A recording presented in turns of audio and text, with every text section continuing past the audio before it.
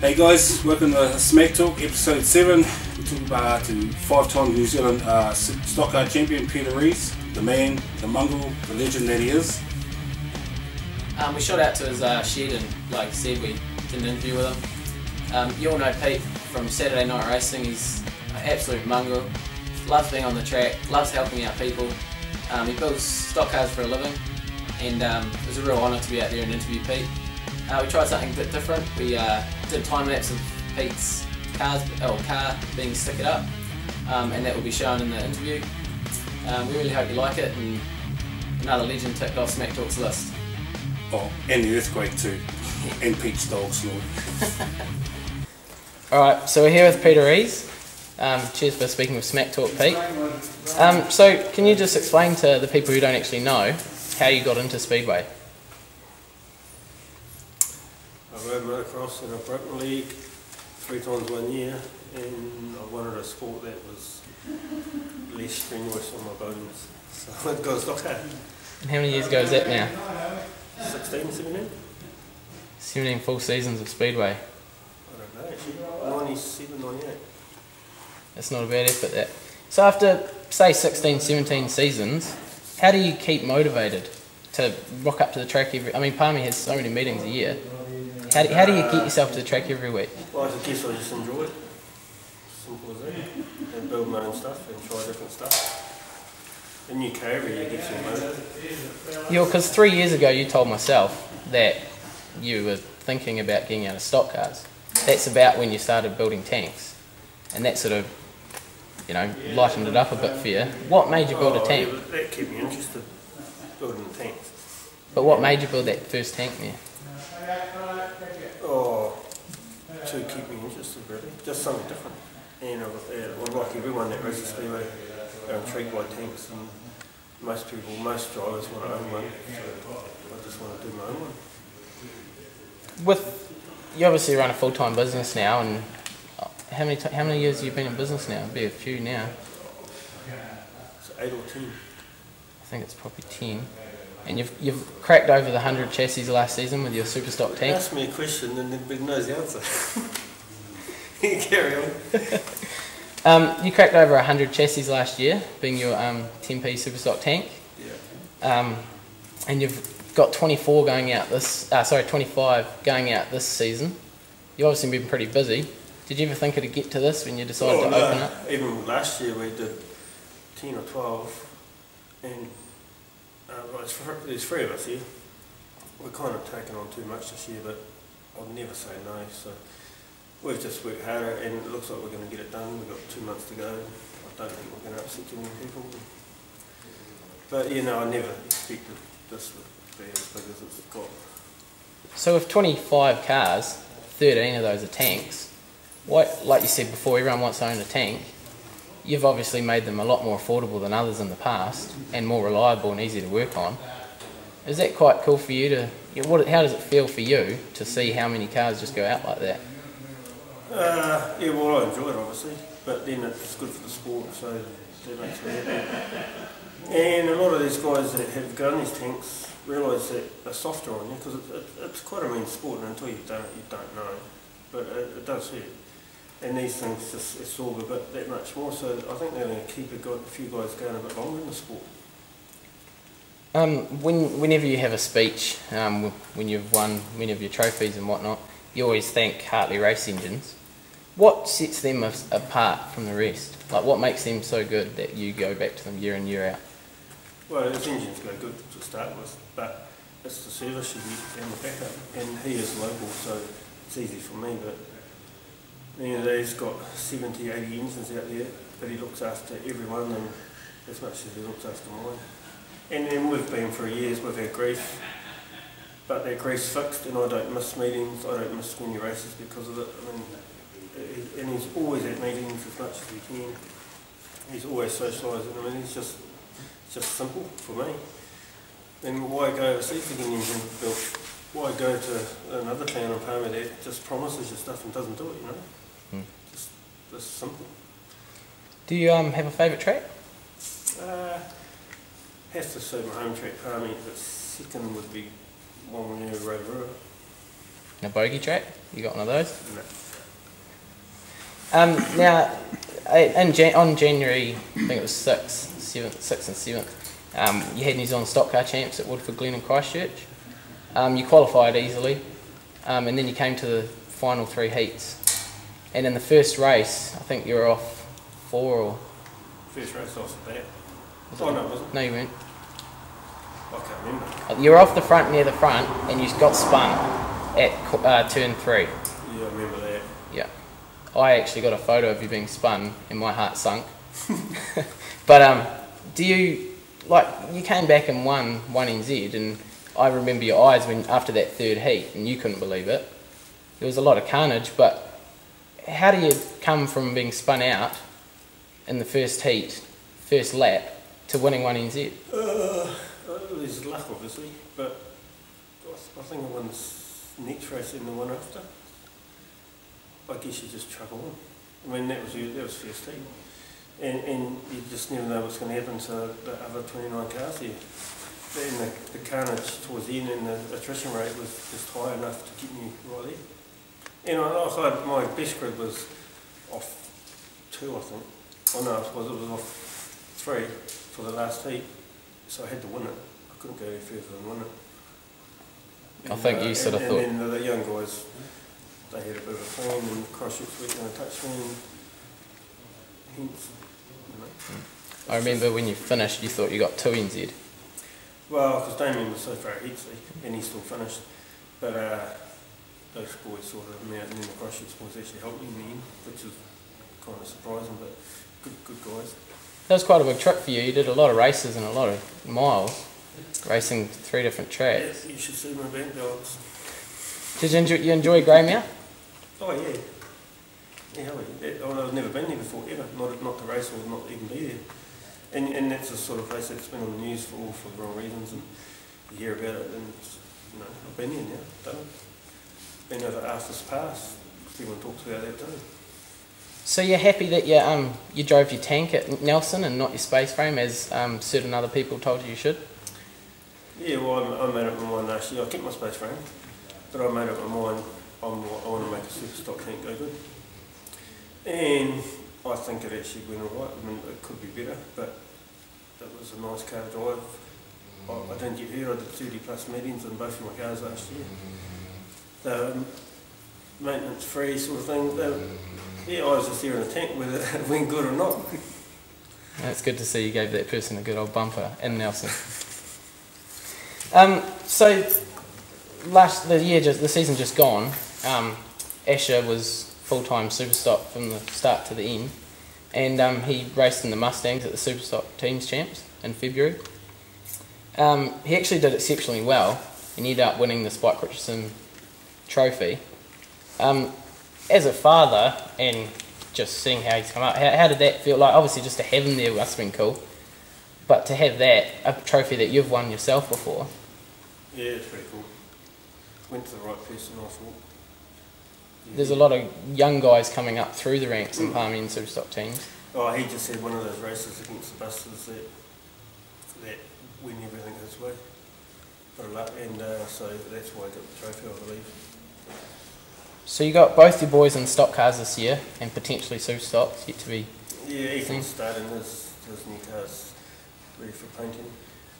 And his Superstock, that'll be kind of after Christmas or late February. But I want to do a full season, 2 cars each, and it's not going to happen this year, but it will happen next season. Nice little earthquake there. So we've got the New Zealand Stock Car Champs in Palmerston this year. Who do you think will go to... Like, obviously it's going to be pretty tough because there's going to be a lot of cars there. Who do you think is probably a favourite, without seeing the cars for the season, obviously? Judging by last year's performance, who do you think is the one to watch? Oh, that's a hard question. That's a dumb question. I mean, it's going to be like a lottery, really. 200 plus cars. Who knows, whoever wins that's a very lucky person coming out the end on top of that one. So there's a lot of people out there building Speedway chassis and all different shapes, sizes, weight limits, all sorts of different things. What makes a Rees chassis so good? I don't know. I suppose they're affordable. They're built to what the customer wants. They're built around the customer. They're built around the engine. They're just simple, and a lot of people don't like them because they are simple. But simple's best. Most people tell you that simple works. You've got to be able to fix a car between a race, and there's probably 20 or 25 minutes between each race. So if you can't fix it, why take it there?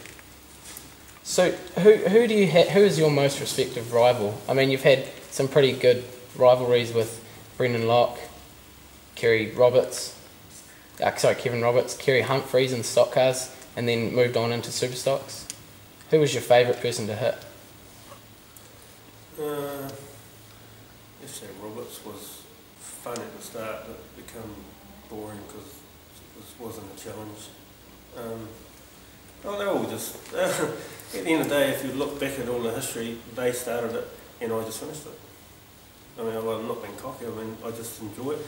I actually enjoy some of the started. I got a couple of new ones this year that made it quite clear last year, and when I'm just probably a bit pig-headed like that, I'll go and finish it. You've had 2 trips to the UK. One was because you won 2NZ behind Simon Joblin and he didn't want to go because he'd been the year before, and then the second one because you won World 240s. The second trip didn't end the best. Can you tell us about that? Oh, it was alright. I got knocked out. Simple as that. It was funny because it was a big long knockout, but after a night in the hospital, because it's compulsory in England, concussions spend 24 hours in hospital, I got out, and you know in your mind if you're right or not, and the little knock that I had in Wellington, that actually knocked me around for a couple of weeks, but the one in England, I flew home the next day, I was fine. And that was just accident, shit happened. How did you find driving on tarmac? It's hard work, but it's good skills, very good skills. Yeah, I take my hat off to those guys that race tarmac. You know, like the super car guys. They got to have good skills all the time, not just half the track, every lap after lap. Now for me personally, the race against Rotorua, it was the last year in your space frame before you came to a Superstock tank. The race against Rotorua, you guys needed to, I think it was a semi-final, and you started off blocking, and so did Scott Myers. About 2 laps in, you just all of a sudden decided to run. I mean, you guys don't have communication, so what made you realise you needed to run? But we do have communication. Not communication. No, we had a red light, and that gives us time to have a breath, because the start's quite busy. We had a red light and look around. Pete was upside down, I believe, Pete Winston, and that's what the red light was for. Shane had front end damage. Scott shouldn't have even been here that year, I don't think.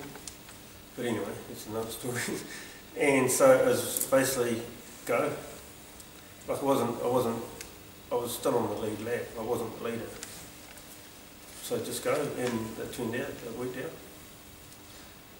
out. This year you've always had Supreme Panel Blast and Paint doing your chassis, and you can see your 1NZ stock car here all painted up nice. You've got Jake Baker from Hearts doing all your bodies and bonnets, etc. And then we've got Signfusion doing all your sign writing. Things in sign writing have come a long way. You've obviously got one tank going silver and one tank going red. What's the story behind that? Brent Body's come back on board actually, and he wants to tag his name on the Superstock, right, as a complete name Superstock. And Sound Autos is going to still have this one. And he wanted to change the colour instead of traditional, which is fair enough, so I've just left it up to them. And they've come up with a design, and we haven't quite seen it, set sign riders now. It looks alright on paper. So, you know, it's hard to make a tank look good, I reckon. That to me has always looked like a tank. But you never know.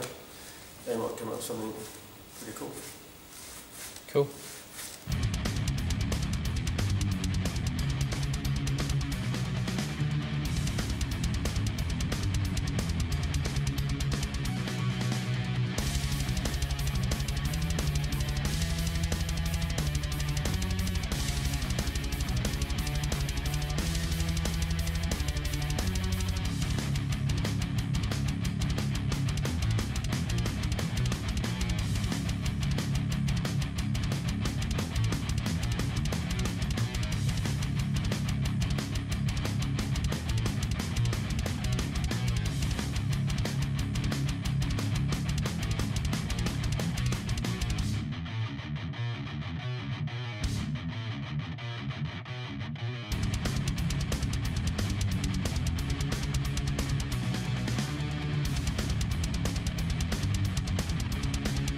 The 2013-2014 season is about 2 months away. You're looking in pretty good shape. Will all 5 cars be there to start with? Open night. Yeah, opening night, sorry.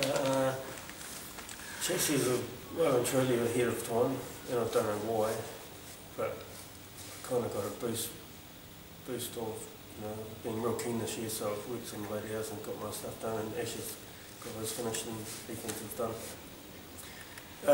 Brian's working like you wouldn't believe as well. It's really just relying on engines.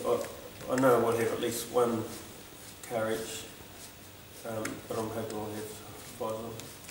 So what do you hope to achieve from this season? Do you set goals, or do you just play it by ear and take what comes? I used to set goals, but it doesn't really worry me now. Just take it as it comes. Let's go race. It's fun. I've got nothing to prove in that class at all, so I might have to go back to the old days, being a bit mongrel. I mean, I've got 2 cars this year. I've kept the other one, kept 2 the other super. If I wreck that one, I'll get the other one. So you're arguably the greatest stock car driver in history. No one's come close. You've won 5 New Zealand titles. No one's won 2. What do people need to do to catch up? Well, yeah. Don't know. Buy one of my cars. I don't know. That's the one. Get a package like that. I have one other thing. I can't answer that question. I don't know. They just go out there and do it. I don't know. Don't put pressure on yourself. I go out there and have fun. If I don't qualify for something that doesn't actually, I don't beat myself up for it. And there's always other racing, or normally always other racing you can go do, and racing's fun. Now, you won 3NZ at Timaru Speedway. You won it in your space frame, your last stock car space frame. Then you built your 3NZ tank, which you won 1NZ in Wanganui, in the Dave Evans type colours. You haven't raced a stock car tank without a 1, 2 or 3 on it. Will you hang around long enough to do that? Funny you say that, because my original number is 11, and Pallmall's going to be a big ass. I don't expect to come out there leaving the Pallmall without putting number 11 back on that car. But Nelson won, I went to conference this year, Nelson won the hosting rights for the Stockcar Champs next season, and I like that, and I like being hosted down there. So I'm going to do another whole year. You've had some interesting things happen to you in a stock car down in Nelson. You, I can't remember what year it was, but you had to sit out the North Island Superstock Champs. I think it was because you got knocked out in teams racing. And so therefore you went down to Nelson and you raced as 10N in the Superstock. What did you do in your stock car after the meeting? Well, it was the last event of the meeting. Do you remember what you did? You were asked to be a push car. Oh, that's right. Ramp derby race. Yeah, and they do it. Oh, I don't know if they do it well, but they sucked me onto a Honda that wasn't hitting nothing, and I chased them around and went over the ramp. I think it had more fun than he did, actually. There's 2 ramps, wasn't there? Yeah, there was. And you didn't know there was 2? Smoked them. Oh no, yeah, down that back straight. Yeah, it was a bit of fun. They look after you down Nelson. So it's a bit of a trip, but it's worth going. So I want to hang in there in that class for 1 more year so we can race in Nelson. Cool, thank you. That's right.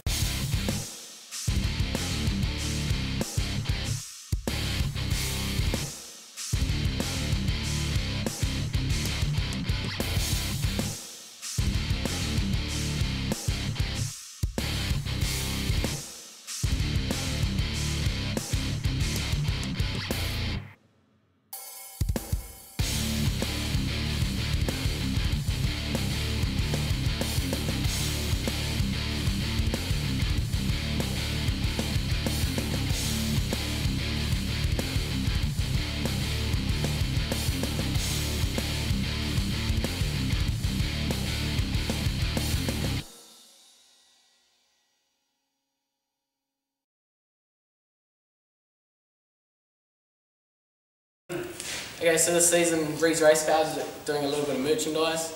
We're going to have hats, drink bottles, stickers, posters, some cool flags, and there will always be t-shirts and all that sort of thing as well. thanks to Smack Talk for coming out to Rees Race Cars today. And we're going to give away a drink bottle, a flat peak hat. It's got the Rees Race Cars logo embroidered onto it, so it'll last very well. A sticker, a poster, and a flag for your season coming up. These can all be located, if you want to buy them, on facebook.com/Rees Race Cars, and you can get your merchandise before the season starts. It'd be great for kids. We're going to have kids-size hats and everything. So flick us a message, come like Rees Race Cars, follow us on Facebook, and yeah, cheers for Pete for doing this for Smack Talk. Thank you, Peter. Alright, question time. How many chassis has Rees Race Cars built end of last season? Private message your answers to Smack Talk. You can find out your answers for that also on the Rees Race Cars website. Go check it out at the bottom of the screen. Big effort there for Pete. It was awesome going out to his shed and talking to him. He's a great guy. He's always a character, and his interview skills have come a long way since he first started racing. If you want to talk to him, just go talk to him in the pits. He'll sign anything for you. He's a great guy. Just can't say more about him. Don't forget to pop along to his open day. Everyone is welcome out at his shed and house. 28th of September.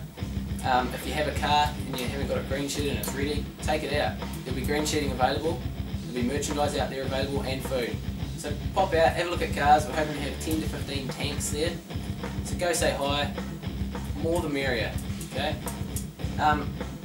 Just on a side note, huge congratulations to Tom Harris, who won the World Final in England a couple of nights ago. Awesome effort for Tom. Great to see him up on top step. That makes him National Points Champion, Gold Cup Champion, and World Champion.